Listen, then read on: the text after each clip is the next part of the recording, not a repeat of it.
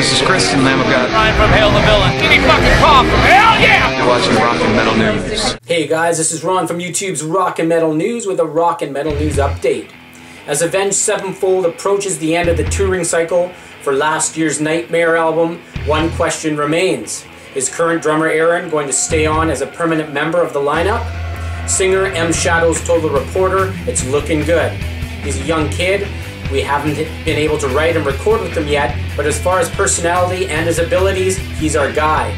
But right now we want to make sure for his good and for our good that he can write with us and bring something creative to the table and be comfortable.